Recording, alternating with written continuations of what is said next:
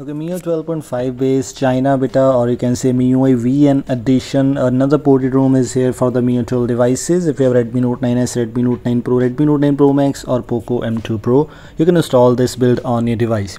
MIUI VN edition ports, a lot of already available on the Cortana channel or miatoll channel. You can go and find out if you want to, but this one is a port from a new developer, so you can support him. Of course, it has some bit of bugs there which I will list in this video, so stay tuned.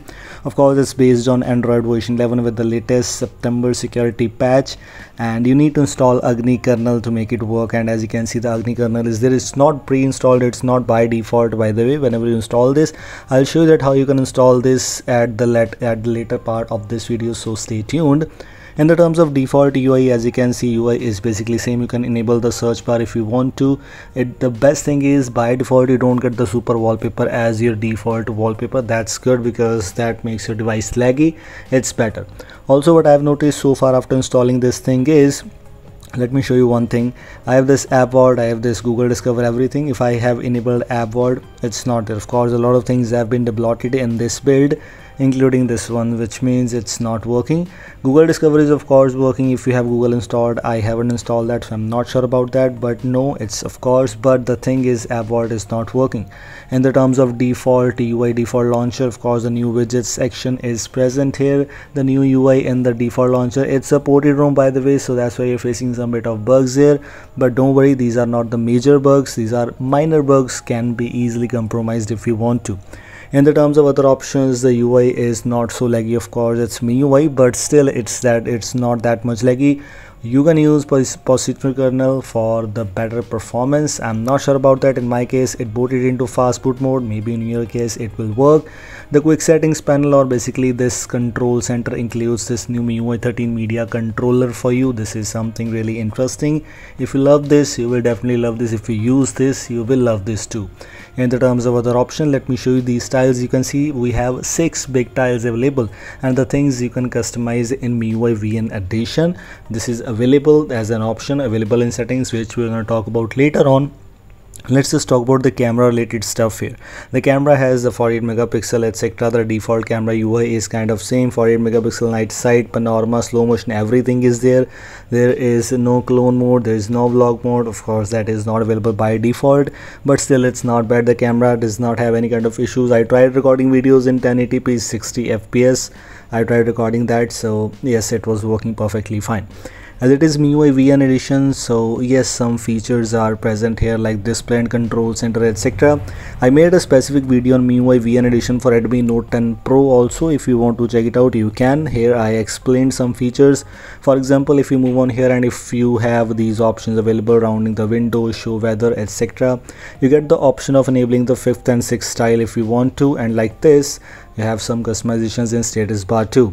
In status bar customizations, you can customize the status bar style, which is shown as style 1 or 2, which is basically iOS style or AOSP style, whichever you want to use. You have some battery icon related customization too. If you want the old MIUI style icon pack icon for your battery, you can enable that, or you can use this Android style battery indicator too. It's up to you. In the terms of home screen customizations, in advanced power menu, one thing to keep in mind, don't use power menu 3, 4, 5, 6, 7, 8 because these are useless. And if you enable this, you need to force reboot your device to make it work. This is the thing you need to keep in mind. I'm again telling you, don't use power menu 3, 4, 5, 6, 7, 8. Only use power menu 1 or 2 or MIUI 13 style, which I have enabled on my device. In the terms of notifications, you can customize bit of things, and last but not the least, all other options are already present here for you. Display etc. Always on display, it's not there. Don't worry, always on display is not there. That was kind of useless by the way, because I don't think so in LCD panel you need that. In the security section, the new security options are present for you: set screen lock, shutdown confirmation etc. And some extra options includes in these special features like game turbo, video toolbox. Everything is new in this build. You can try, go and explore that. So now how to install this? This is the main thing. These are the 2 files which you need to install on your device. These are actually necessary. In my case, one is ROM file, second one is the kernel file. So just install this. Link to install these things or download these things are already in the description. In my case, I'm using Orange Fox Custom Recovery. In your case, you might be using any other custom recovery, but Orange Fox Custom Recovery is always recommended. So I have to wipe these three partitions and make sure your custom ROM and kernel is in SD card or external storage, because the steps which I am following right now, you need to format data first. In my case, this is what I am following. You can use any other steps also. As you can see, I've wiped some partitions, formatted data. Now move on here, click on reboot and reboot to recovery. This is the main thing you need to keep in mind. After clicking here, now we're gonna install this thing. So click this. First of all, this is the ROM file which you need to install. Swipe to install. It will take some time to install on your device, so you need to stay tuned. It might take approximately 4 to 5 minutes or maybe more than that. And after the installation, as you can see, installation is succeeded. I paused that video for the installation time. After installing, as we have just rebooted our device, let me show you. If you don't install the kernel and if you, after installation of the ROM, if you go and try to reboot your device, it will stuck at this logo for some time, and after that your device will be booted into fast boot mode. Maybe in your case it will not, but maybe if you are also having issues with this thing, let me show you. As you can see, my device was booted and now it's booted into fast boot mode. Then if you want to boot your device, simply hold down the power button and the volume up button for some seconds and just wait for some time. Your device will be booted into custom recovery once again. As you can see, we're gonna boot it into custom recovery now, and after booting into custom recovery, what you need to do is, let me show you. I'm booting into custom recovery. Here we have Orange Fox Custom Recovery, which it is booted right now, and here you need to install the kernel. And as I previously mentioned at the starting of the video, the link to download this kernel is already in the description. Now you can take the reboot after installation is complete. Swipe to install.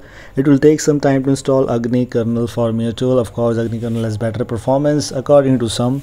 I haven't tried out that. And in the terms of performance, this is MIUI. Every MIUI has issues with performance. Every device, every MIUI custom ROM has issues. So just don't expect much, because if you are AOSP lover and if you have ever used AOSP based custom ROMs, then you will never love MIUI. This is the reality. As you can see, it's installing, rebooting in 1 second, 2 seconds. After clicking on reboot, your device will be rebooted and you might not face any kind of issues. Very simple thing. This is how you can install this thing on your device. And if you like this, make sure to like this video. If you're new here, don't forget to subscribe me to get all these videos, reviews, etc. So this is all. Thanks for watching. Don't forget to like and share this video. Goodbye. Have a nice day.